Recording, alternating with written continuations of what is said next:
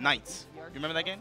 Oh, Knights. Yes. The whole like how it's. That was Sega it's Saturn, not, right? Yeah, it's not like Oh first-person my flight, God. but it's like third-person flight simulator. That was such a good game. That's a throwback, ain't it, man? Yeah, That's a cold game too. I think we're gonna look at the trailer real quick. Something that stands out real quick about this is the art style, I think. So.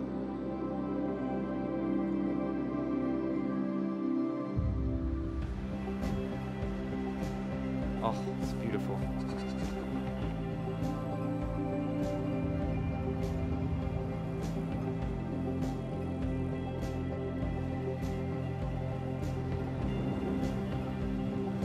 Yeah, there's a really unique aesthetic to it.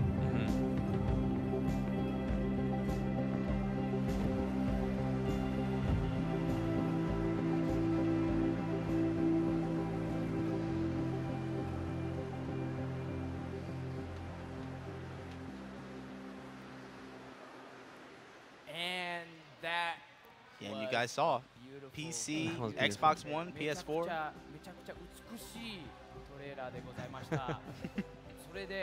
I just want to ask, and you'll definitely, like, I want to ask so many questions about the See, game because I saw the beautiful. The great thing about AJ right here is he's fluent in both languages, so he can just full on just do like a interview and translate everything back and forth. He even does his He's like streams like that. native level in both. He caters to two different, language audiences, as you mentioned. Lots of Japanese stream monsters in his chat always. Lots of English stream monsters in his chat always. Really entertaining guy, and you got to be a monster to have a beard like that, man. Just look at him. He's crazy, man. What the hell is he doing? AER is an exploration game made by the developers from Forgotten Key. That they're Swedish developers. Yeah, AER is an exploration game. That means that you shouldn't expect any action or shooter sequences. Oh, so it's really this looks really cool. Exploring this really beautiful world with the islands floating in the sky. And you play as R. Yeah, so a lot of European talent went into making this game. And she has the ability to, transform into a bird and really travel along all the islands that are on this world. ということで、このゲーム AER はフォーガッテンキースタジオさんが開発したゲームでございまして、まあよく You know, I recently saw another kind of like a online game that kind of had like the same aesthetics. That kind of reminds me of that. I'm kind of going blank on that the name of it though, but you kind of like build airships. It's kind of giving me that feel. But No Man's this Sky? is beautiful. Not No Man's Sky. We don't talk about that one, okay? But yeah, this gameplay is like smooth. Yeah, even before the gameplay to me though, man, it's just like the aesthetic. It's really easy, I think, especially for Western developers. We often get caught up in like realism when we shoot for like aesthetic and art direction. Yeah. I miss like that early 2000s, late 90s kind of polygon style that's cell shaded. So this is just like. This looks awesome to me. I love the way this looks.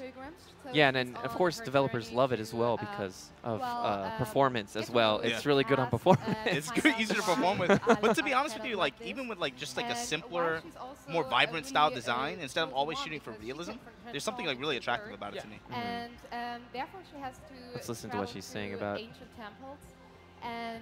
Oh, you go to ancient temples. Oh. A little spooky aspect. No, a bit mystic, but not spooky. Don't worry about that.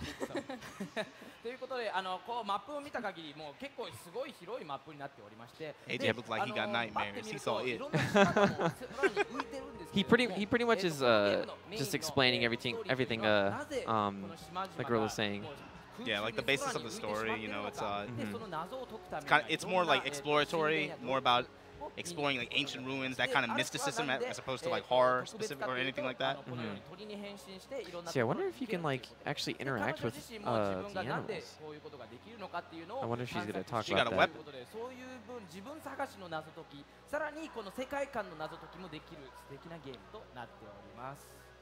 But yeah, so it seems like there's a lot of action, not action, but then adventure aspect of going into. If you go to temples, can you just go in and then just start? They got a water temple. Or is there like? Oh man, if they have a water temple, everyone's gonna hate that temple. Key aspect that you need to actually do to go inside. Do you need to do each temple at certain order. I'm assuming it's. Not at any order. So you have to find keys for the temples. Ah, okay. And they are all over the world. And you will talk with other people about it, and you will find out with this kind of strategy more over this world. But it's also a kind of game that I would like to, you know, after a really long working day, just to make start this game and just browsing around, just exploring. It's so beautiful. It's just relaxing. Yeah, it's so relaxing. I agree. Actually. Yeah. I feel better looking at it. I feel better watching it. You know, I would love is to actually do this in VR. No matter how sick I would get, yeah, that'd be tight. I would still want to like experience this in VR. I think, yeah, VR is still kind of divisive, right? Like with people that get sick after a few minutes and that. Yeah, but they're definitely like making like more games that like, you know, kind of help with that, as in like they're getting used to like what makes people sick. You would definitely get a little bit motion sick with this type of game in VR, I think but so, yeah. I think it would be cool though. And then as you saw, like they're like in like a kind of like a winter snowy area, which I personally loved in all games. Like I love going like snowy, like wintry You like the ice areas. levels?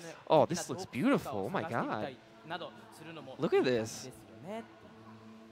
And now we're in a cave, which looks super So misty. Yeah, I like it. Yeah, this looks dope. This looks really maybe cool. one of the So temples yeah, she was it's just talking about. like you really have to find out what this word is about. So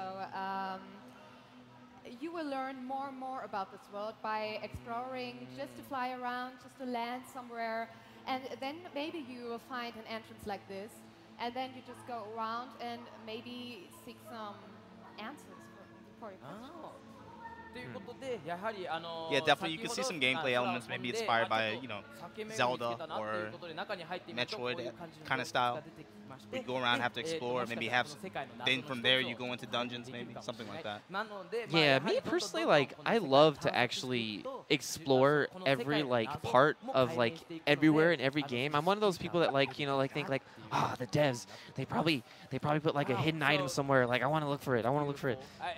Alex, that's exactly why I had to stop, because I realized it's a problem. I have OCD.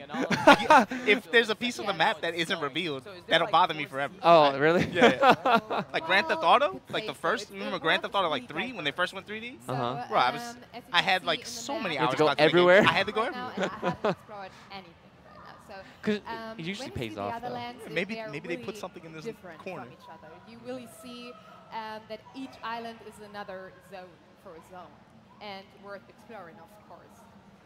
ということで、先ほどパッて見た限り、普通にすごい晴れてる島から飛んで雲を突き抜けた瞬間にいきなり全部雪国みたいな感じになってしまったのに、もうこのゲームには四季も存在するのですかっていうことを考えて聞いていたんですけど、いろんなセクションでこの雪国セクション、Yeah, so you can see lots of different environments to play. Right now she's showing you the snow area, but no doubt that there are other areas that encompass other elements and other seasons.